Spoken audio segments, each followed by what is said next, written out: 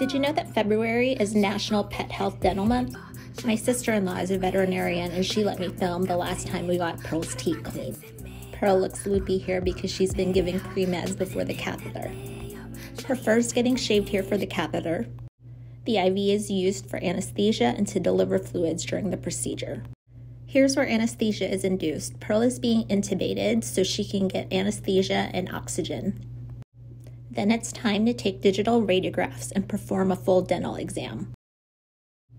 Then the teeth are scaled to remove plaque and tartar, including below the gum line. Next is polishing the teeth to smooth the surface and prevent future buildup.